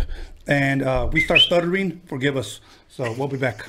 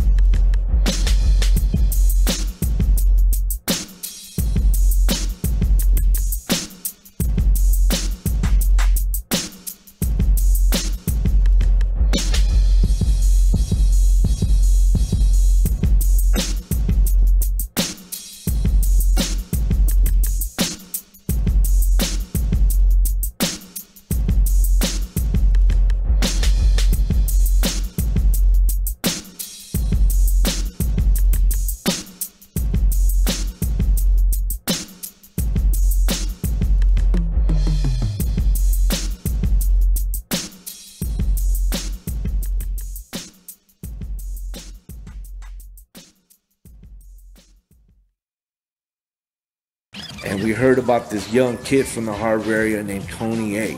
And he was a DJ, Holmes, and he was going in with the big stars, you know what I'm saying? And he was like one of us going in and infiltrating inside of all these MCs, you know what I'm saying? A Roadium mixtape is just mixed of different types of music, no matter what genre it is. And like I said, it's like making your own musical movie. When La Raza came out, man, even the amount of sales of the single of La Raza that got moved out of the Roadium was crazy, bro. And that song just got played and was played in all the stands over there. And I was blessed to go back one time even to see it, and I want to say in 91 or 92. Although they were not black, they were Oriental, Asian, whatever you want to call them, they were cool. And they embraced everybody, blacks, Latinos, whoever came to the swap meet to want to buy music, they were record people. Hey, Tony, drop that. What, please? I bet. My name is the Croft, the C-R-A-W-F-O-R-D, the poet high C. Tony A, the wizard, just as cool as a visit. Thinking out of turn, stabbing pussy like a lizard. Ooh, so sorry, homie, I didn't mean to say that. Steve is in the house. Come on, won't you play that funky dope beat? You know you gotta throw me some Stanley's ass Croft coming straight from the Roadium. You are now about to witness Tony A. Get funky. Black speed. Tell her where you from. You don't think how I'm living, well, fuck you. Who's on a Saturday night in LA? Yo, feeling kind of fancy. Stop what you're doing, cause I'm about to ruin the image and the style that you used to. What the hell are you looking for? Can a young man make money anymore? Wear my jeans and like freaking on the floor? Or is it my job to make sure I'm poor? Disruptions is horrible, nourish not justify. Those that live at the FBI, look at mama's baby. Tony B. I'll get it. Yo, everybody, welcome back to Roadium Radio episode 50. And when we went to break, we took a couple of shots. I did a couple of squats, and he was checking out my glutes. He said that I had very nice glutes. So gluteus yeah. más o menos, yeah. Yes, exactly. So it was more on the más side, so congratulations. Exactly. Yeah. So we're back. We're sipping on mini micheladas. My boy Blasto gave me this bottle, and this one's a prop, but he doesn't really know that I'm going to keep it. So anyways, because the shit is Blasto, bomb. you said that was for me, eh? What happened? Oh, see, that's messed up. Oh, dang, fool. That's messed up, man. It's all right. I mean, yeah. Well, it's hard to share in this pandemic, so you could have it, eh? Like, you know. I don't want to, that'll work. That'll work. Well, he's got more in the trunk, so, you know. That'll work. And we sipping on a little bit of Patron, micheladas. And he's trying to figure out how to tag me. I'm tagging you right now, homie. Sorry. That'll work. It's okay. Now, ¿qué te iba a decir? There was something I was going to tell you, but anyway, they're still watching. Yeah, I hope you're still watching, because otherwise we're just like, hey, you're doing like this. Now, I wanted to ask you something that somebody, say you just finished doing your stand-up, and you got hundreds of people there. Then you have a Q&A session, and somebody comes up to you and says, hey, man, because it's always that one person. Hey, man, you know, you're not representing a raza right, looking like that, you know. Right. What do you got to say for yourself? Like, how would you answer that?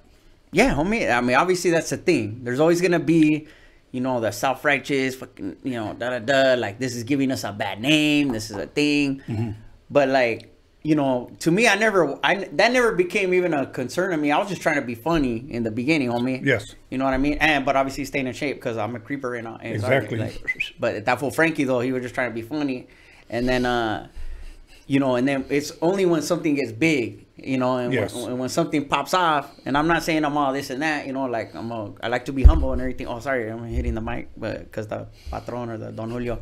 But it was like, the way I answered it is like this, is like, hey, homie, this is, to me, when I'm creeper, it's the most connected to my familia that, like, I could possibly be me when I'm expressing my art. Right. You know what I mean? Because this is something I grew up around. It's not like, yeah, my parents, you know, they provided me a good, or Frankie, a good life and everything. And even though they sent me to a Catholic school, it wasn't like a, you know, a baller Catholic school. Like, there was still cholos and fools getting arrested in class, and, you know, and cholas coming out the bathroom like, damn, this meth is crazy and everything. Like, you know, like, that still was happening in my school. You know what I mean? So it wasn't like I was like this, you know. But at the same time, it was like, you know, it was like, I was always going, you know, my Nino. I always remember, homie, one of my favorite things is waiting for my dad to come home to work. And he always had a lowrider, homie. Always had a lowrider. And then my Nino, who was president of Lowrider Car Club, that fool put it down. He still has a 39 Plymouth, fucking, you know, gangster style. Two-tone, homie, cream color with the tilt green. Like, woo, homie. You know? And every holiday, he always got me the best Christmas gifts, too. Yeah. So I would be waiting by the window. And we lived on a corner, on the corner house, you know? And I would be waiting for him to turn the corner in that ride. You know what I mean? And I was a young homie, eh? Yeah. You know, I'm like, you know, 6, 7 years old. And that feeling from like getting that, like just to see that fool come around the corner in that bomb, my Nino, that fool that baptized me and fucking done it, I was like that's what's up right there, homie. You know, like I'm waiting for that shit. Yes. You know, and so the people that feel that I'm putting a negative light on whatever, like yeah, everybody has their opinions. There's always gonna be, you know, haters or whatever, like, you know, haters, that's how they get through life, eh? You know, they get online like, oh, I'm about to hate on this way, Tony the Wizard, he's whatever, eh? And then they feel proud about it, like, yeah, I'm gonna make myself a sandwich, I did pretty good right now on hating, you know. And it's like, but you're just wasting your energy, homie. You ain't getting nothing done. Like, congratulations that you're able to make yourself a sandwich, but that's probably pretty much gonna be it for your life, you know, because you're just, so like, the way I see it is, I get it, homie. I understand your opinion. If you think I'm putting a negative light on our culture, then cool. Then you don't gotta fuck with it. You don't gotta fuck with me, homie. Right. Keep it moving. You know. Right. If you wanna take the time, if you have enough time in your day to go ahead and write a paragraph about how you feel that I'm a negative, you know, thing for the culture, then dang, homie, then you probably should be. Yeah, you got a lot of time on your hands. Yeah, you got too much time on your hands, eh? But also, with that being said, is my intentions have never been to be a negative thing, and also. Creeper is about positivity, homie. Yes, yes. Like, you know what I mean? And like, I've been through, and I know Frankie, you know, he say like, oh, you know, his parents like, but you know, I saw the familia go through struggle. You know, I've had all my primos are in the streets, homie, gang banging, You know, I went out of my way to try to fit in with them. I got my ass kicked. I have other fucked up things, you know, happen to me, homie. And people think, oh, like the barrio shit is just like violence and but no, it's also mental. People have problems in their head, homie, because they don't have, you know, because they need that love, you know what I mean? They need that guidance, you know what I mean? And it's like, so that's where I found where Creeper, like, it was like the kind of like the perfect storm came together for him, because he was about spirituality, he was about, you know, being a fitness instructor, homie, like, hey, you know, build your muscle a little bit, feel good about your life. And also representing the raza, homie, and the cultura, and that's Chicano culture, homie. Absolutely. And that's something that is not only never going to stop, but it's growing than never before, homie. You know what I mean? And so it's like, and I'm grateful for all the fools that paved the way for me to have this opportunity, because I feel like now they respect it as an art rather than like, there's always going to be those fools, he's putting a negative light on Cholo culture and da-da-da. But no, homie, to me, this is art, homie. You know what I mean? It is. Bringing joy and laughter to gente, to familias and people. There's people I see on the street, I'm not even, you know, or that fool Frankie will be even rolling around. You know, he's just going to the store, he's at Vons or whatever, he's wearing his mask, and they're like, hey, like, are you Creeper here? Like, you know, and I'm like, yeah, homie, I'm just, you know, right here trying to not to get the rona or whatever, but like. All good, man. But yeah, so all I could say is, have your opinions. Right. Do what you do. Right. But do you, homie. Exactly. And let me do me. Yes. All good, man. Well, you know what? Let me say this. I support you, and we all here support you. I think you're fucking hilarious. This time that I'm watching you, and I'm just fucking busting up. Now, but let me say this to those people, and maybe I shouldn't even address them, but let me say this. Back in the day, they didn't have a problem with Cheech and Chong. Oh, yeah. Well, yeah, there's some. They did. There was some that did. Okay. But just because there wasn't social media back then. Right. And there wasn't things, you know, so they didn't have that. But Cheech, who I've had, hey, shout out to Cheech, homie, and his familia. He booked me on a show one time he did a thing to a fundraiser, because he got a museum, homie, in Riverside. Wow.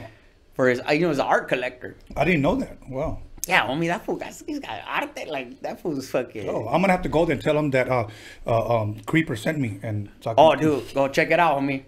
And the city, like, sponsored him, whatever, but But I had a talk with him about that. I said, hey, homie, like, you know, and then because some fools were like, oh, you're just trying to be like Cheech, whatever. But I was like, nah, homie, obviously Cheech is an influence. I fucking love that fool, homie. Of course, yes. And when I got the opportunity for him, when he booked me on a show, we did it at Cal State Northridge and like KCRW or whatever, they promoted it. It was packed out. And he was like, he showed me love. And his familia was all like, we love Cholofit and da-da-da. Awesome. So when that happened on me, I was even more like, let's get it, homie. Like, fuck, I think I did like 25 push-ups right there in front of him. I was all kind of embarrassed, but I was trying to represent, you know? So, yeah, like, I was happy to get his blessing. But obviously, he's been a big influence. But I talked to him about that. I said, hey, homie, how do you, you know, how'd you deal with that? Or, you know, how'd you, you know, when you have to deal with the... Because, you know, in the end, we're artists, homie. We're trying to do our thing. So it's like when you put all your ganas and your fucking work into a piece of something, and it takes, nowadays with social media, it takes, you know, 10 seconds for some fool to be like, oh, you ain't shit, fool, like da-da-da, like you're just some lame, like, you know, and it's like, and sometimes, you know, it used to affect me, but now I've gotten better at being like, I'm just gonna do my thing, you know, but he really helped me out, homie. He goes, yeah, he goes, of course I dealt with that, you know. People think, oh, you're feeding into stereotypes, da-da-da, but it's also like, it's a way for people to relate to each other and just have a good time, homie. And first of all, take a fucking joke, homie. Thank you. Take a joke. You know what's funny? That's news to me because I would have never have thought that he would have gotten that, to be honest with you. I mean, I used to love it. And Up in Smoke, remember when he was in the Impala and he rolled up the back window? Yeah. Love Machine? Where you going? That motherfucker was hilarious, bro. I love it. And I love the girls at the bus stop. He's like, you need a ride? She's like, no. He's like, are you sure I'm going that way? You don't know where she's going, Hurry up, double bubble. Remember that shit was fucking hilarious, bro. I mean, how many quotes do we get from that shit? That shit's amazing, bro. But you know what? We have love and we support you here, and I'm glad you came. So now, you know what? During the break, you were saying that when you were performing, that you actually had fitness instructors come. Can you share a little bit about that? Dog, my most eye-opening experience with that, I'm not gonna lie, there was a club, and the club is called Crackers Comedy Club, homie. In Indiana. Fool, when my agent, or sorry, I don't mean all Hollywood. My agent had hit me up. You want another shot, bro? This and that. Yeah, sure. Why not? Go ahead. I got to go ahead, talk, and I'll pour. Like I said, I haven't been out of my house in 12 days, homie, so might as well, you know? Yes. So, but anyways, my agent hit me up. He goes, hey, Crackers Comedy Club. Imagine being a Chicano from Califas, homie. Yes. You know what I mean? And my agent calls me, Crackers Comedy Club in Indiana. They want to book you. They want you to do 6 shows. 6 shows at their club in Indiana. And I said, do they know what I do? Or they're just trying to did somebody cancel and they want me to fill in or what? Right. You know? Like, not only do I do a cholo, homie, but I'm also going to dress as a hyena and put some wedges on and do my thing, you know? And so, and I'm going to Indiana, you know? So... And they were like, yeah, they fucking think you're going to do good out there. Dog, I went out there. The shows were packed.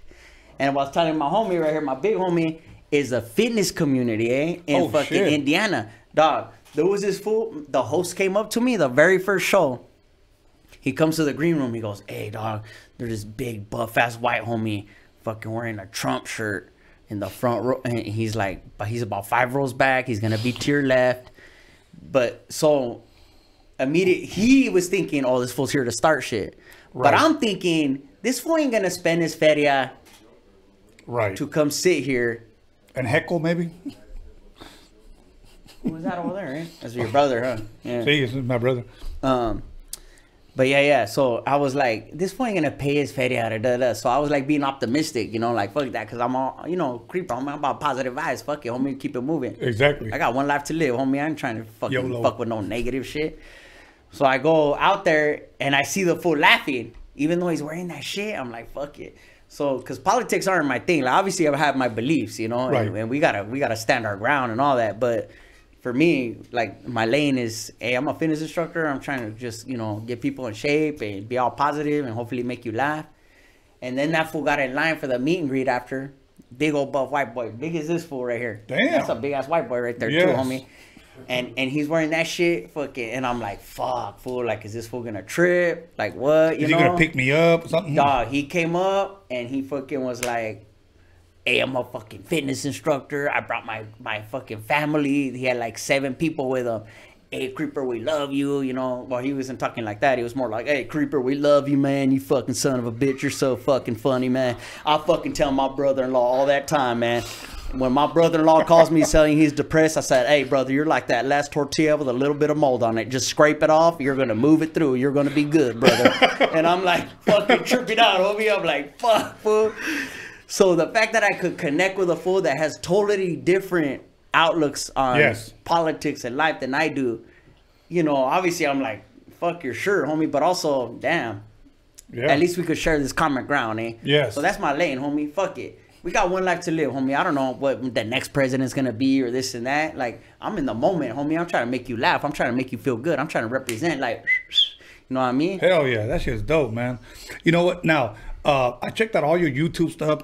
Can obviously you're working. What can people expect? You got a new material lined up? Any more YouTube videos? Are you videotaping right now? You know, anything you could fill us in? Yeah. So just on some straight up like. What we're all dealing with, this pandemic shit, is like you know, the way I would, because I don't have I'm not famous, homie. I don't have a TV show. I don't have, you know, movies out. Right. Like, the way I make my living is live shows, you know what I mean? And those are all canceled right now, you know? Right. Like, the most money I was ever going to make off comedy was going to be in March and April of this year in 2020. Oh, shit. Because the tickets were already purchased, you know? And thank you for the homies that purchased it, but you got your refund, so congratulations. But like, you know, it was like my live shows were my thing. And that's my thing, because I love to feel the gente's energy right there, whatever. And when I say gente, I mean the white homies too, right? Because I know you're right there. Like, so... in any race, I don't care, homie. Like, I'm just trying to make, if I could make you laugh and I see you laughing at my shit, that just gives me more motivation. Because like, whatever background you're from. Yes. You know? And so my next move is what everybody else in the entertainment industry is trying to do with is like, what are we going to do with this, eh? Because with this whole social distancing thing, like they're saying that it might last longer than even the rest of this year. Right.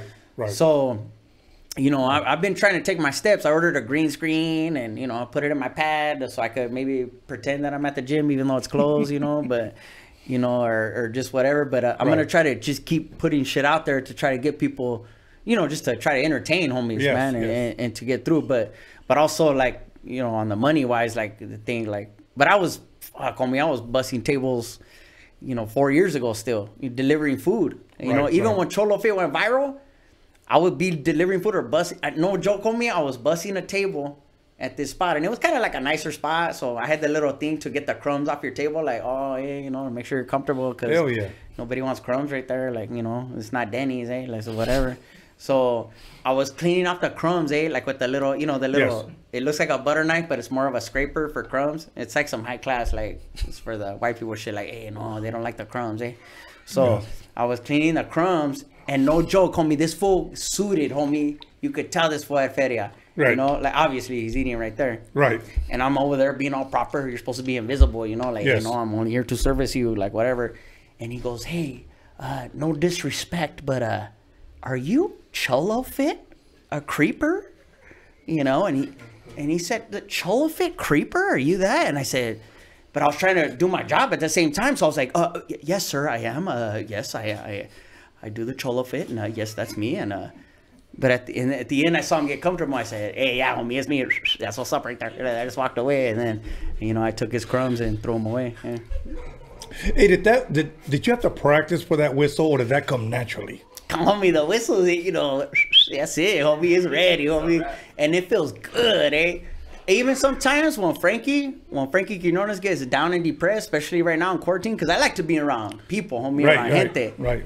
And I've been on my primos, because they're still having barbecues. They're like, oh, the quarantine, we don't have to work. Like, let's barbecue. And I'm like, hey, homie, there's a fucking disease going around. Like, you can't just have fucking random whoever going around to the pad for barbecues. Like, and they're all mad at me right now. Like, oh, he thinks he's too Hollywood for the barbecues. I'm like, I'm not too Hollywood, homie. I'm fucking trying to be, you know, smart with my shit to not get a disease. Because if I get sick and I can't do the shows that are hopefully going to be able to do, then I can't pay my bills, homie. You know what I mean? Right.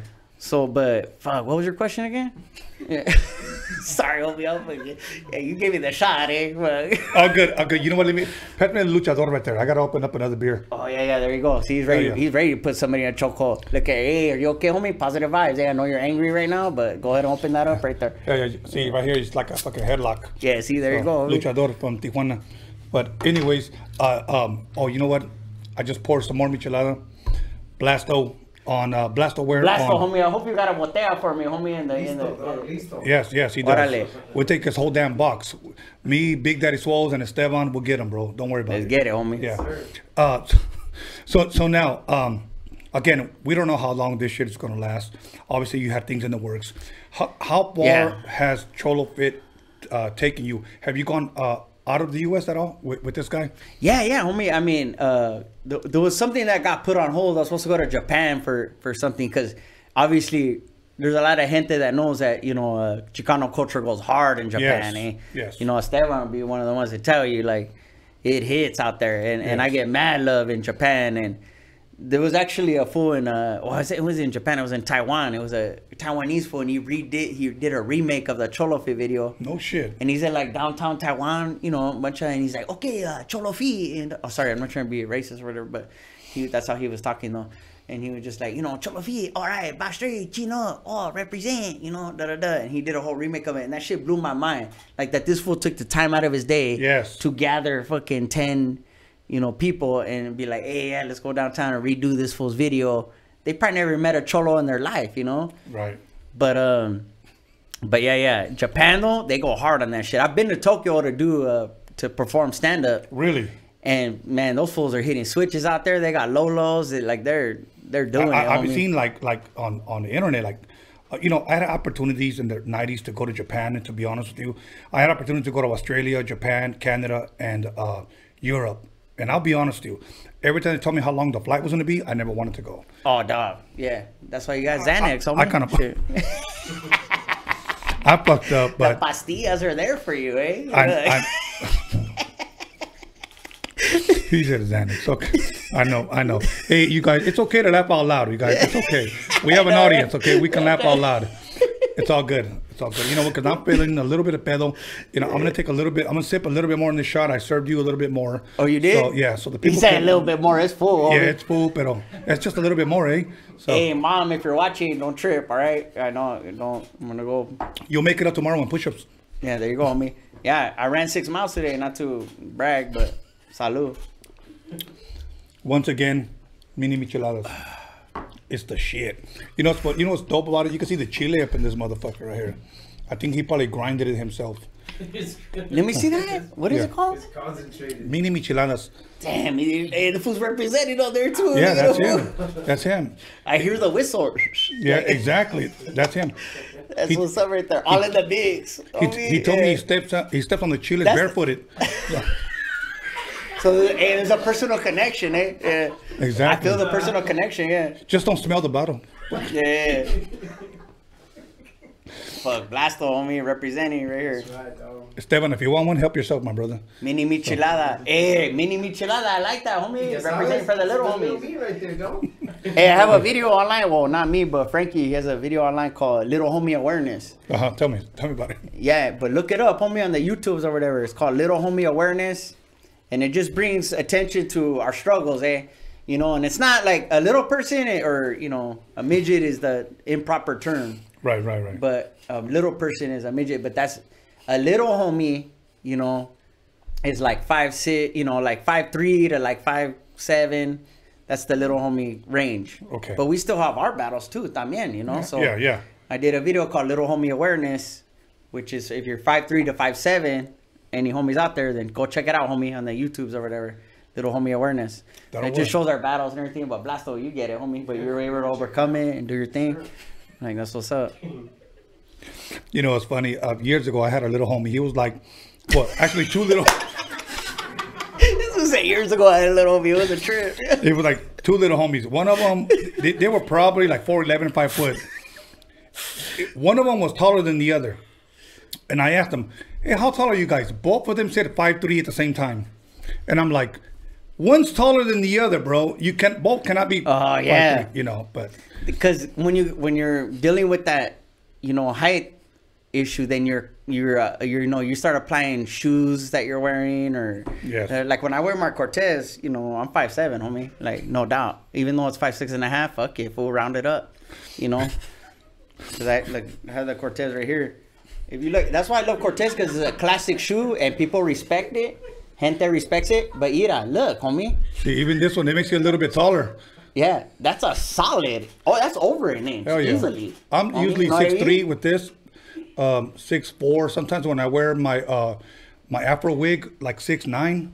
So yeah. Yeah, see, give or take. Oh, you got Afro wig? Oh, forget it, homie. Then dang. Yes. Yeah, you're out of the. Yeah, you're in a different league now. That's when I jump into not Antonio but Anton, so character.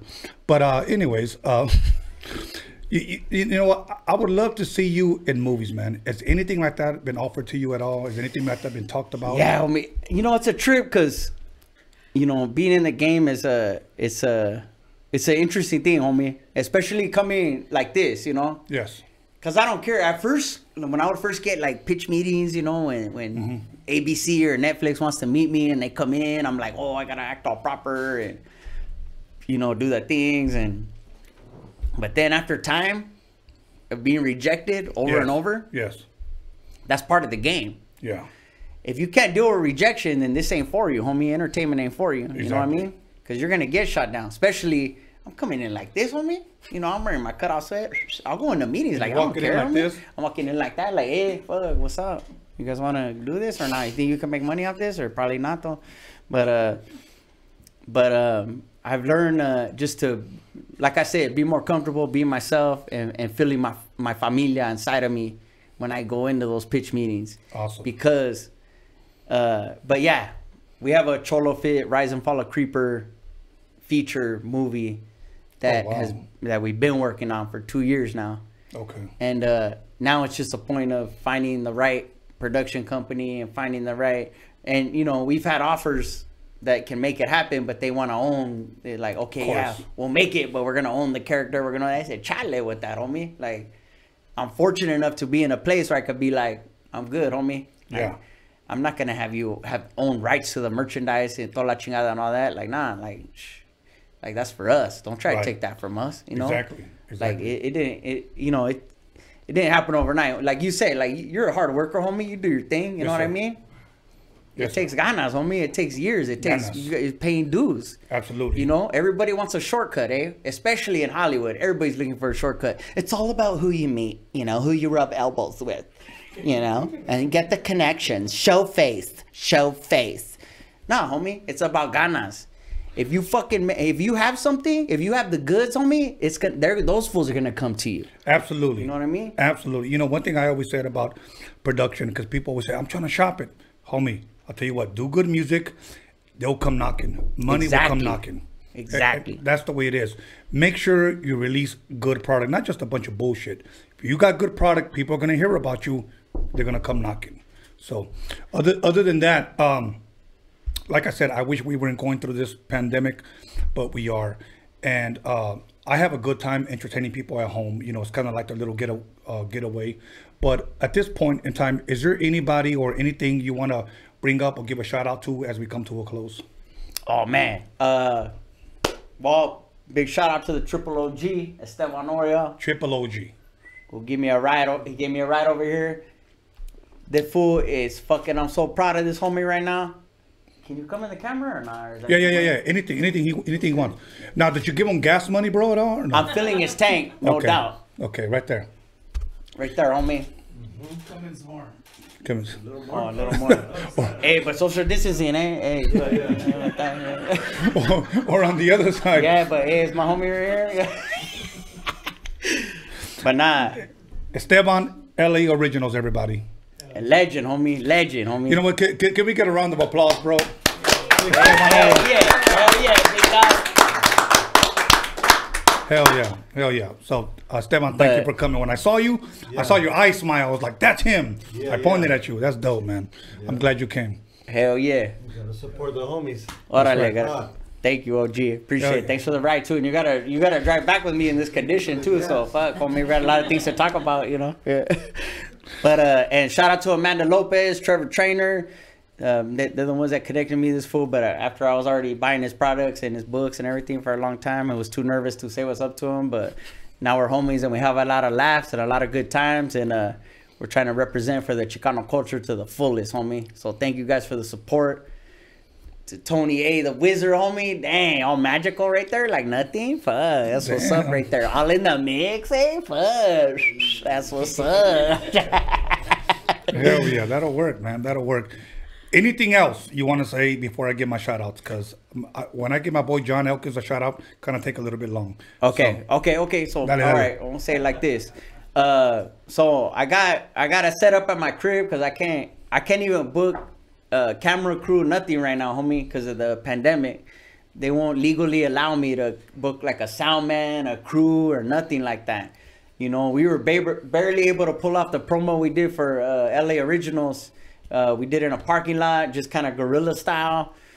So, you know, we have our thing. I know Tony has a link to support him. If you got, what was it, Cash App or Venmo or whatever? Like, yes, all that. It's a Chicanos Are Us. Yeah, if you go to ChicanosAreUs.com. I applied to Toys R Us to help them move out because they went out of business, but they said, nah, fool, we can't have you in there like that with the headset and the cutoff sweats and everything. So DOCUMIXERY.com is where you reach me. Yes. There you go, homie. But yeah, so just support us and then shout out to Sorry, homie, you got me fucked up now. I'm intoxicated, eh? So I'm gonna be straight up with you because you guys are gente. You guys are good followers. I got my homie John Elkins right there on the fucking keys right there. And he's real professional with his emails and everything. And then Tony A, the wizard, eh? Thank you for having me, homie. Thank you, brother. Hey, but most importantly, I'm grateful that we have, it took a lot of us artists coming together to make Chicano culture like a thing that is like, oh, fuck, these fools aren't going away. Like, these fools are a thing, homie. Yes. You know what I mean? Because it's fucking, like, in the end, for me, I'm just trying to make you laugh. I don't give a fuck, homie. Like, take me to Burning Man with 12 white people. I'll fucking get it cracking, eh? You know? But also, take me to the fucking hood, to your fucking barrio fucking bar, fucking Sancho's number 2, whatever the name of the bar is. I'll go in there and get it cracky, too. It's about bringing people together, homie, and making people laugh, because that's all we got, because we're not guaranteed tomorrow. Especially with all this shit going on. Who the fuck knows, homie? So don't waste no time on no negative energy. My homie Tony A, the wizard, know what's up. You know, he's a wizard, eh? When he sees negativity, he's got a little magic wand and it's gone. Ya estuvo. Ya estuvo con la negativity, eh? So, all right? So stay positive, do your thing, keep it moving, homie. Progress, eh? Take care of your familia, number 1. That's what's up right there.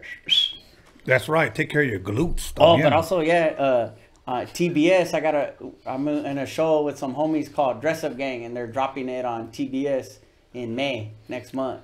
So check that out too. Quick question: what does TBS stand for? Turner Broadcast Systems or something, or I don't know. Something like that. After a couple of more shots, you'll remember. And also Cartoon Network. Hey, I'm on a show called Victor and Valentino.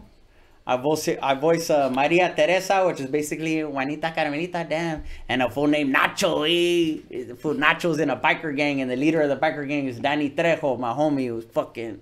Hell yeah. He's a Rams fan, so I don't know how he feels about that new logo, but because it looks like a penis and they're going to ram each other.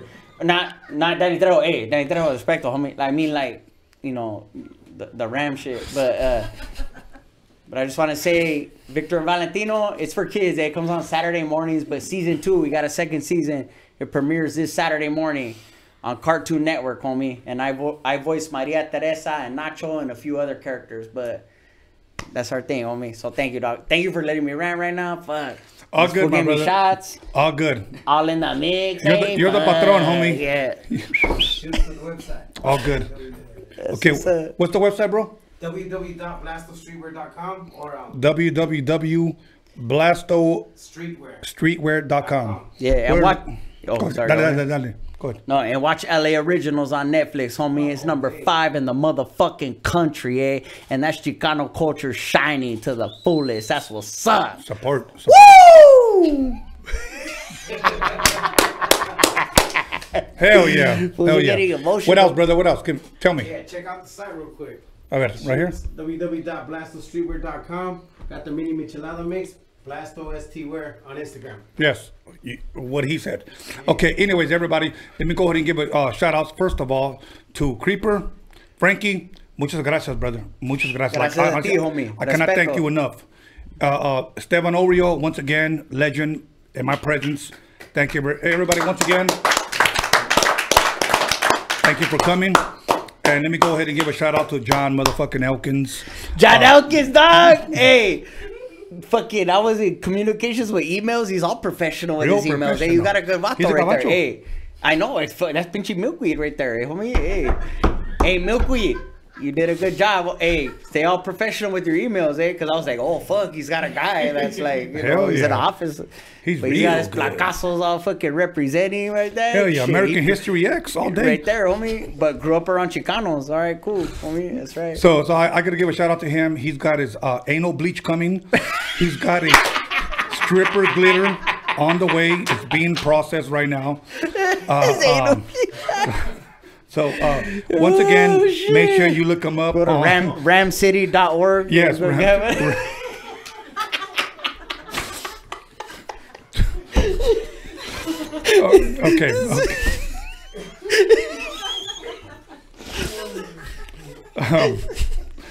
Okay. All right. All right, buddy. This is the end of it here. Okay. My boy DG, Daniel, DG Media Clip. You can reach him on Instagram. Once again, my boy Big Daddy Swoles. You don't want to fuck with Big Daddy Swoles. Ya anda bien borracho, güey. Fucking Sandy Pants, Blasto, Esteban, hell yeah, and Cholofit, Creeper, Frankie, Juanita Carmelita, and you guys don't know that I'm gonna hook up with Juanita. Yo, and I gotta give a shout out to my brother because el cabrón se va a enojar. Ruben, Spice Smuggler. I don't know what the fuck Spice Smuggler, but on Instagram, Spice Smuggler. So reach him. He's selling dick pumps. So anybody that wants one. Because fools in quarantine, you know, exactly. They're like, fuck, maybe it can get bigger if I'm in quarantine. Maybe, So either that or yank the foreskin, something. But do the pump, and then maybe, you know. There's hope, So focus on that, you know. Yo, Julia Oriana, hopefully I didn't butcher your name. Thank you for blessing us with that. And anybody else. So other than that, see you guys Sunday. I release the flyer tomorrow. We have a double feature. And let me say this. We have not only a comedian coming in on Sunday, but also a rapper coming on Sunday that probably, in my opinion, for 2020, has the hottest lyrical rap song out so far. Okay? So, stay tuned. And we out, brother. Anything else? No, that's it, homie. Hey, Tony A. the Wizard. Gracias, homie. Thanks for having me. Roadium Radio. You guys tune in, homie. This guy's doing his thing, homie. Gracias. That's what's up. The reason why they call me the Wizard is because I have the magic stick. Macha? All right, we out. All right, Johnny boy, take us away.